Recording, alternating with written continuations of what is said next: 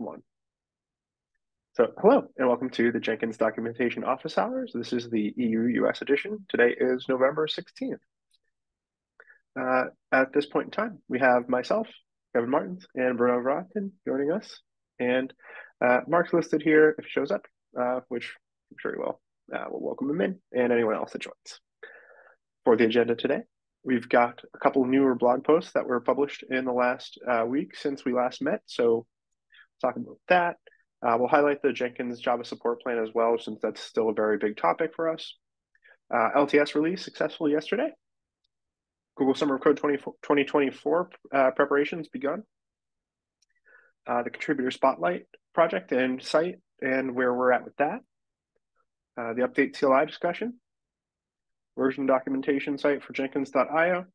And housekeeping for next week. Anything else that you'd want to throw on there, Bruno? No, thank you, Kevin. Cool. All right. So,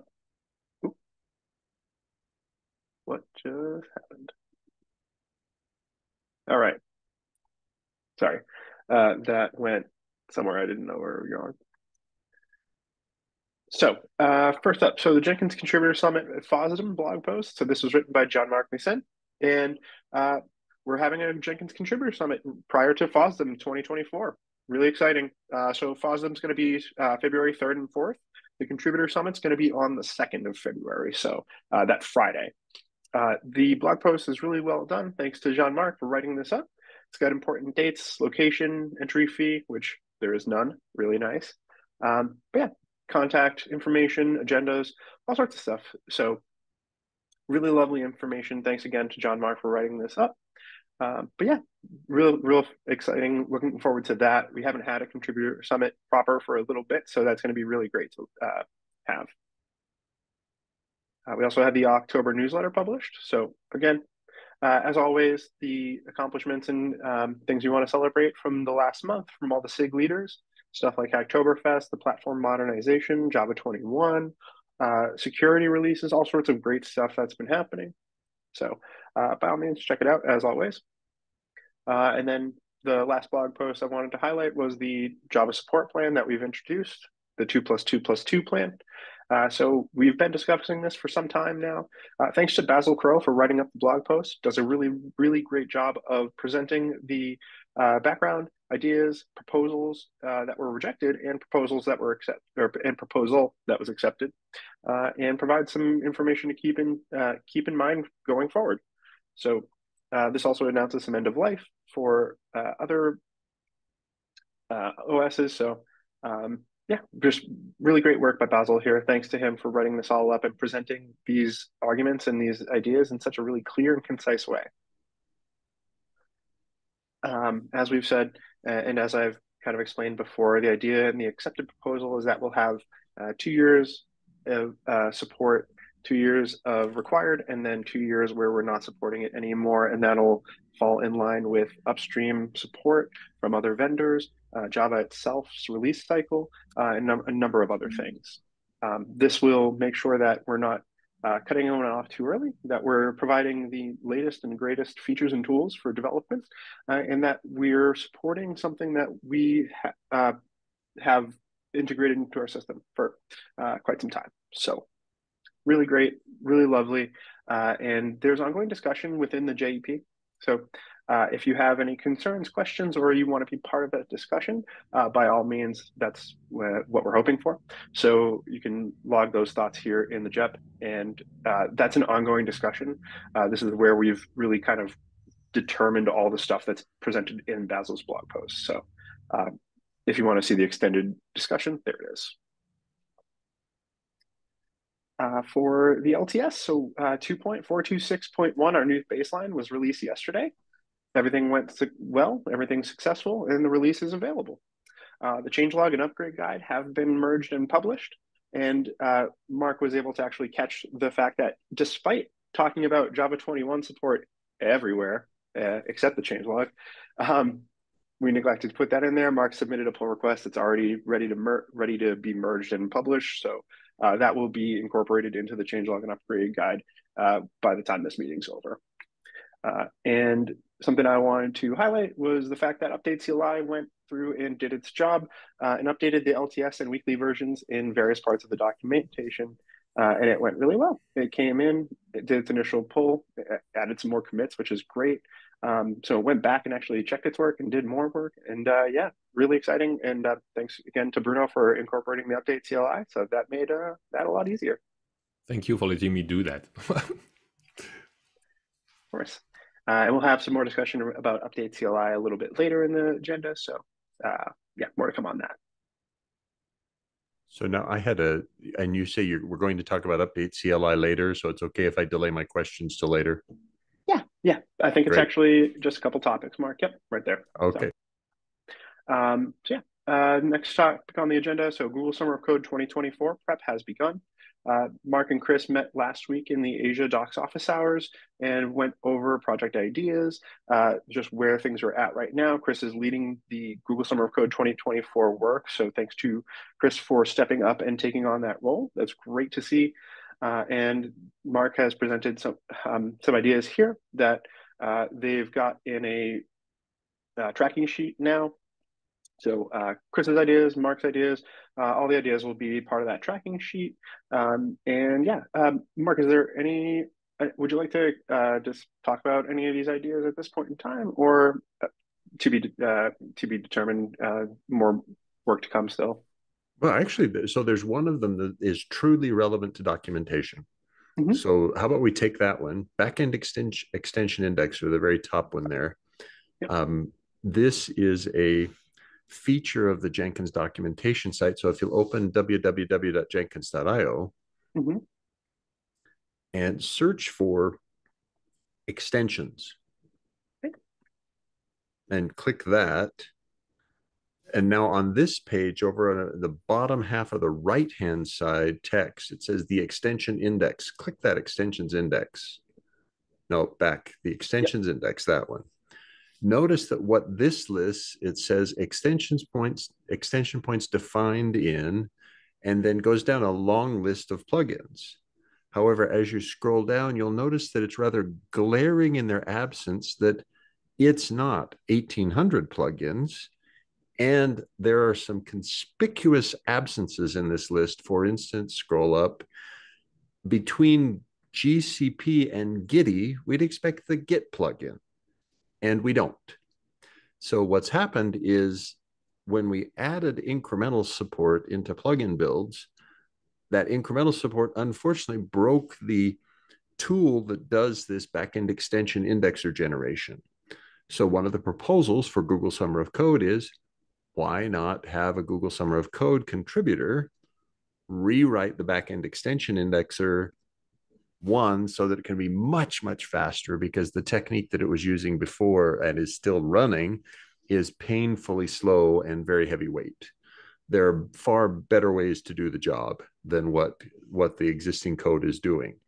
And so the idea is, right now this page is woefully incomplete because it's missing any plugin that defines an extension, but also delivers incremental builds. And most plugins, or many plugins now, and certainly all the high use plugins, have already defined incremental builds. Therefore, we're losing their entries from the extensions index, and we want those back. So rewrite the back-end extension indexer is one of the project ideas. Got it. Fantastic. Thank you very much for detailing all that, Mark. Very much appreciated, and it very helps clarify what the issue is there. I remember seeing this being discussed previously, so it's nice to see that this is front of mind for our Google Summer of Code project. It sounds like it's a really great candidate for that. Mm-hmm. So that's fantastic. Thank you very much. And then, yeah, more work's being done. The application's not due yet, so there's time to prep and gather more ideas. We are looking for mentors now as we are gathering ideas. If we can find mentors now that are happy to participate, contribute, and lead in some way, shape, or form, that's great. We can help get projects assigned after the fact, but having that enthusiasm and that drive, and the mentors that are having them available prior means that we can assign those a lot easier. Anything else on Google Summer Code 2024, Mark? Nothing else from me at this point. We've got more things coming. Right. Great. Thank you so much. Next up, so the contributor spotlight. So this is something that we talked about last week. Chris Stern has done a really fantastic job of helping create the site.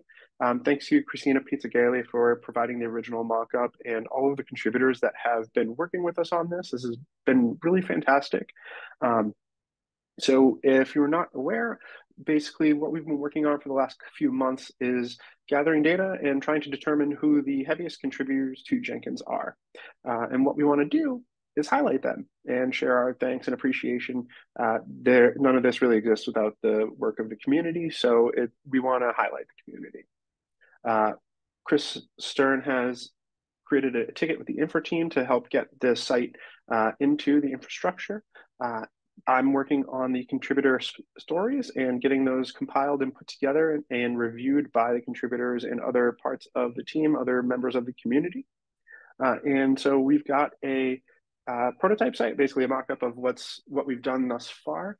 And everything's going along really well. We're really excited to bring this to the community.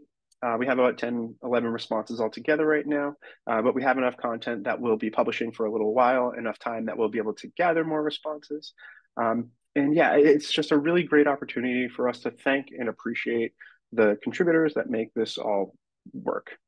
I'm going to go ahead and share my screen just to showcase the prototype site a little bit here. So again, thanks to Christina Pizzagalli for creating the mock-up in the first place to help guide us on this. And again, Chris Stern has done amazing work to get this to where we're at right now. And so the first person that we got a response from and that we'll be publishing is Alexander Brandes, who's part of the Jenkins governance board and has been a contributor for some time. And it's a chance for us to share who the contributors are, not only as contributors and members of the Jenkins community, but who they are as people. It's an aspect that we might not get to interact with as often based on what the goal is of Jenkins. So it's nice to just be able to share some background and insight from these folks and understand who they are. And yeah, again, thanks to all the contributors for collaborating and working with us on this. We couldn't do it without any of their help. So taking the time to respond, meet for interviews with me, whatever it takes. And thanks to Alyssa Tong, Jean-Marc, Mason for helping gather all the materials, data, and organizing all of this. And yeah, it's just really exciting. We've got a couple of little tweaks and things that we're still working through and working on, but for the most part, the progress has been amazing. And at this point, we're just waiting to get the site live. So looking forward to that. And yeah, probably we've been working with the Jenkins Infra team to help get this up and running. Hervé Lemire has been helping with the work on that, and we're looking at the next week or two to get it live. The infra teams helped prioritize this in their milestones, so we're in the right place and we're working. Yeah, we're getting to the finish line. Next up on the agenda, so the ongoing update CLI discussion that we've been having for some time now. Again, we've merged the original one. You saw update CLI in action where it updated the LTS and weekly documentation versions. And then a newer pull request that we've been discussing as well is the idea of having separate LTS and BOM version update CLI manifests. So we have a running log of when these changes were made and by which update CLI action. So, but Bruno, I want to throw it over to you. You wanted to. No, but Mark had a question, I think. Oh yeah, that's right.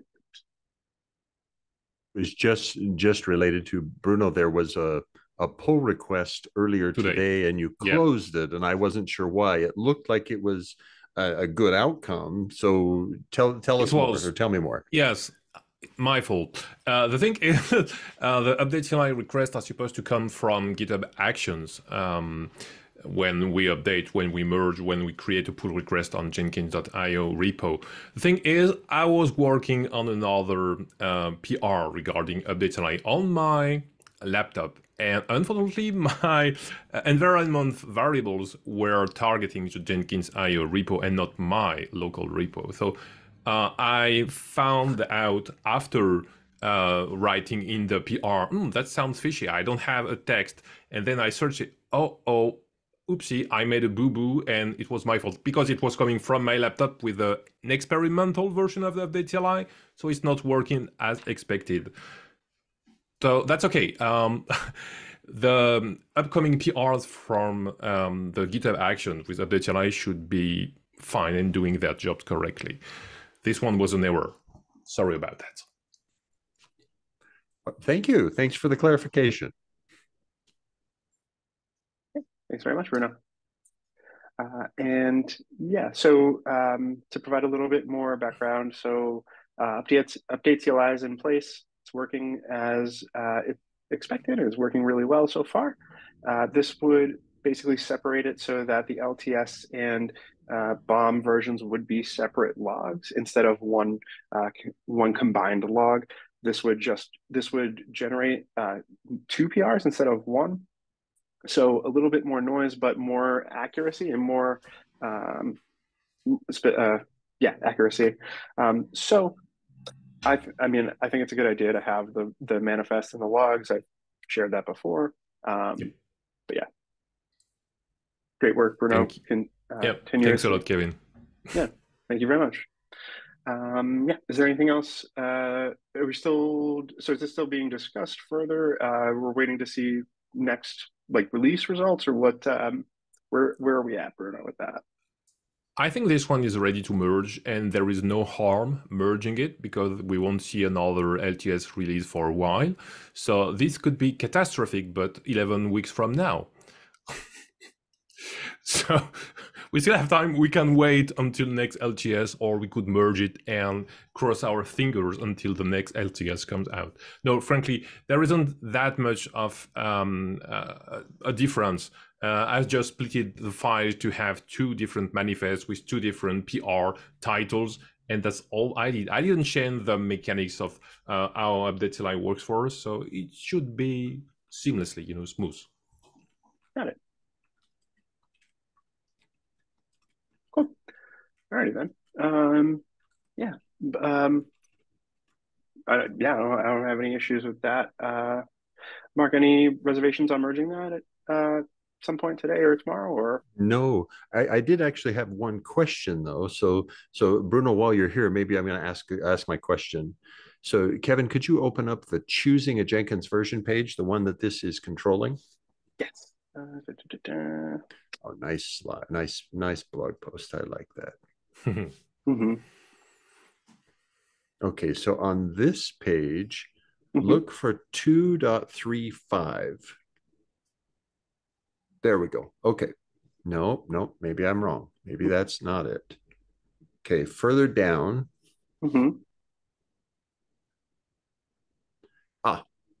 Yes. Okay. It's right on top of the screen now. If you are packaging a pure API library, one that does not depend on Jenkins APIs, then you should ignore newer Jenkins version and pick an older LTS. Something around 1 year old that does not have too many detached plugins makes a good choice, and 2.361.2 would be a reasonable candidate. My worry is I think that should be .3, because I think we always want it to be the tail of an LTS line, not the middle of an LTS line. And I'm not sure how to express that, Bruno. I will find out. So choosing a Jenkins main line, okay. It's all, I get the whole list of all the LTS and so on, and then I have to pick up the right one. And I can't remember the exact process for this one. For some of them, I looked at what the Ruby script was doing, so it was going maybe 7 LTS before and so on. So I'll see what I can do, how this is computed, and I'll fix it. I think I will be able to fix Well, it. and it may be that the Ruby script was previously doing exactly what this is doing. It could well be that it was recommending midstream versions. I just think that in the advice that's offered here, we want it to use the tail end, the last release of that Got it. LTS, because that's what we use in every other example on the page. Is we either tell them there isn't a last, therefore use .1, but otherwise use the .3 or .4, use the final version, the terminal version. Got it. Would you like it to appear in another PR, or should I amend the current one?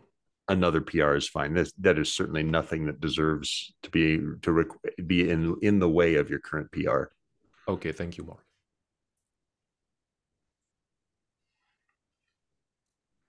Thank you so much, Bruno. Appreciate that. And thank you, Mark, for pointing all that out. Next up on the agenda, so the version documentation site for Jenkins.io. This is the tail end of the Google Summer of Code project that we've had going on. Thanks again to Chris Stern and Van Diet for all of their work on this. They're working on the blog presentation. They have the prototype site up and running so we can check it out at any point in time. We have displayed it previously, but it looks really good. Looks nice and clean, and I think does a really nice job of presenting some of the page elements a little nicer and highlighting things a little bit better. So really looking forward to that. They are looking to get the site live before the end of the year, before the holidays start. And they're working on that. So a little bit more needs to be done, but yeah, more to come on that. And then, so the last thing I had on the agenda for today is just some housekeeping. So next week is a major US holiday, Thanksgiving here in the US. So EU-US documentation office hours will be canceled. And Mark, I wrote it down, Asia's office hours are canceled as well. Is that correct? Or I figured I'd double check with you. Correct. Yeah, you're right. I will be either sleeping or playing with my grandchildren at that time. I definitely will not be talking about Jenkins documentation. Mm-hmm. Yeah. And yeah, I will probably also be having some food at that point in time. So I'm excited about that part. But yeah, I will miss everyone for the week. So, but yeah, that covers everything I had on the agenda for us today. Anything else anyone wanted to discuss or throw out there before we wrap up? No. All right then. So we'll stop. We'll end it here. Recording will be available in 24, 48 hours, and until 2 weeks from now. Take care. Stay safe. Anyone celebrating Thanksgiving, have a happy Thanksgiving, and we'll see you then. Take care. Bye. Bye.